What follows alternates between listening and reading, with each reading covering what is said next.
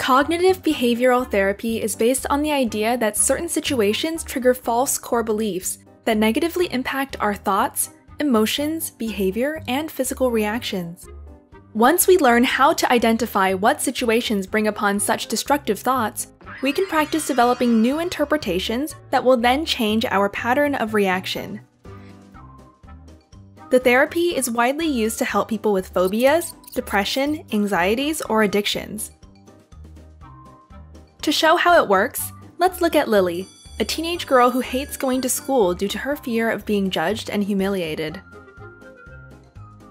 In her first session, the therapist tries to build trust and explains how CBT functions, since the better Lily understands the process, the more likely it is that the therapy is effective. The therapist also illustrates how our brain, in specific situations, follows a fixed path of reason, which gets stronger after years of having the same thought process. Many of our destructive behaviors are based on false core beliefs, thoughts that objectively don't make sense.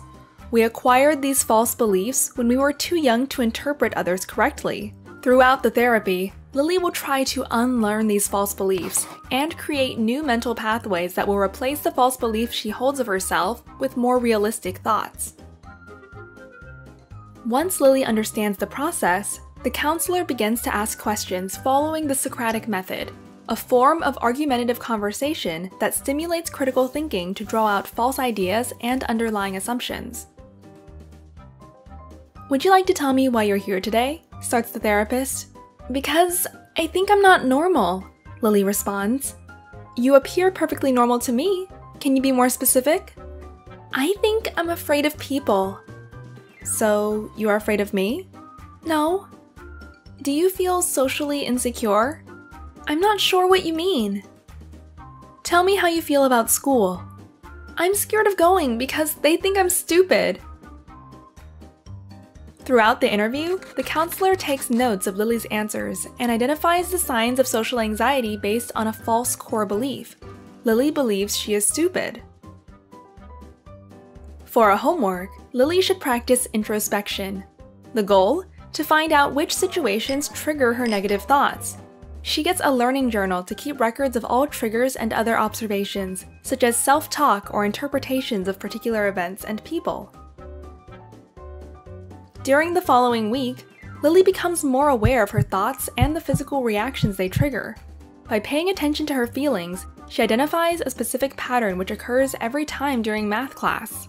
The moment her teacher begins to ask questions, her heart starts racing and her palms get sweaty. She worries about having to answer the question, about making a mistake, about looking dumb in front of all the others. In her second session, Lily shares her observations and the therapist helps her realize that her cognitive behavioral patterns are false. First, her math grades are great, so she should feel anything but stupid. Second, she explains that there are always more interpretations to the same thing.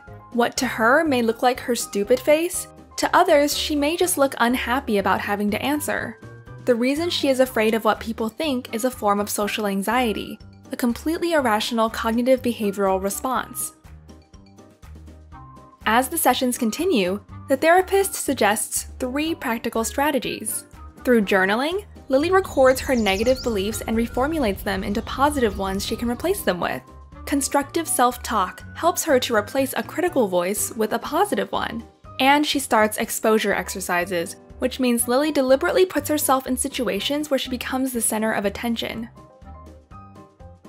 Along the way, the 2 set goals that are specific, measurable, achievable, realistic, and time-based.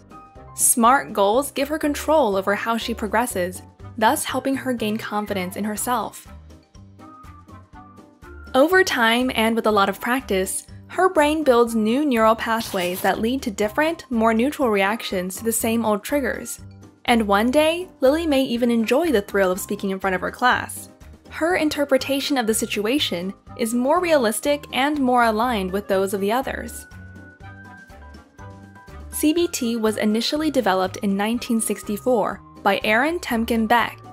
Beck hypothesized that people's feelings are determined by the way they interpret situations, rather than the situations per se. About depression, he once said, If our thinking is bogged down by distorted symbolic meanings, illogical reasoning, and erroneous interpretations, we become, in truth, blind and deaf.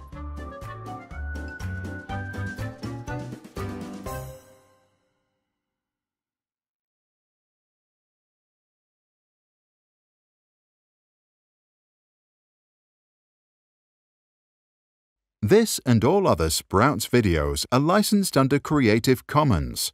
That means teachers from all around the world can use them in classrooms, online courses, or to start projects. And today, thousands already do. To learn how it works and download this video without ads or background music, check out our website or read the description below. If you want to support our mission and help change education, visit our Patreon. That's patreon.com/sprouts.